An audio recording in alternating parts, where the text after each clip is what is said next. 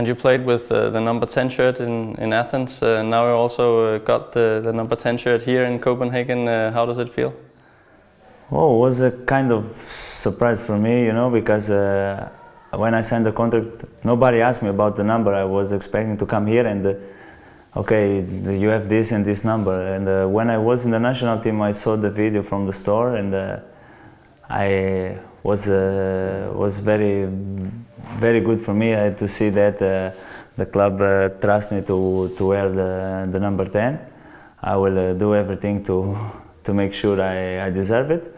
And it was a great feeling because I play with the number 10 at Panathinaikos. I will play now with the number 10 in Copenhagen, and it's nice to play for two big teams with this number.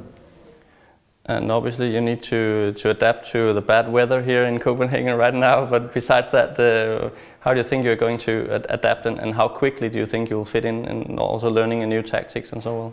Oh, I think it's gonna be easy.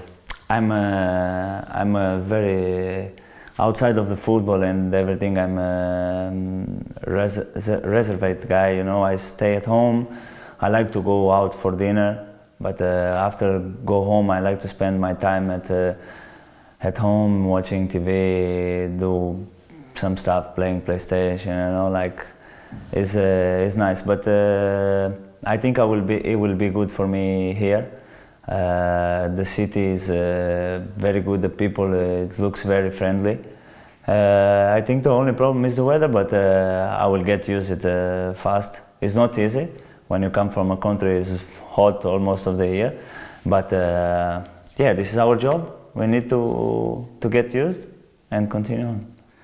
And when you think people are going to see you on the pitch at your new home ground, Telia Parken?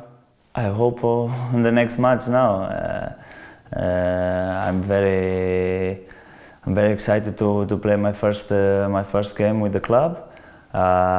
It's going to be the choice of the coach, but whatever he decides, if it's from the start, if it's 10 minutes, 5 minutes, 1 minute, I will come, and I will be very proud for my first game, and for sure I will never forget it, because this is going to be, I think, the biggest point in Copenhagen, my debut.